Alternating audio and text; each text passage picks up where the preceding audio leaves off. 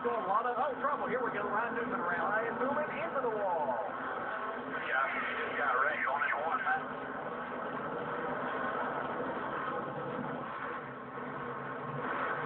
What kind of damage we got? Back in square in the wall, he's rolling to you.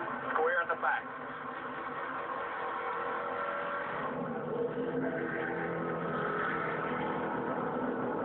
Ryan Newman running in 6th place. Okay, right here, you see Newman is underneath Harvick, the 29. Looks like he's trying to move back up to get the angle of the corner, and he just wasn't quite clear.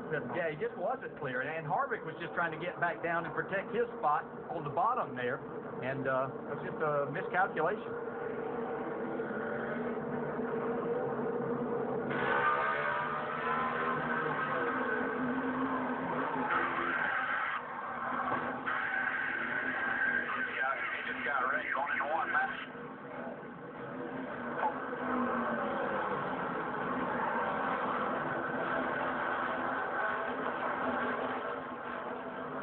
That's a situation where Harvick probably could have given him a break a little bit, maybe not got into him. But really, I mean, the 39 came up right in front of him. Yeah, in that situation, though, a lot of times that driver is on the outside, which was Harvick that time.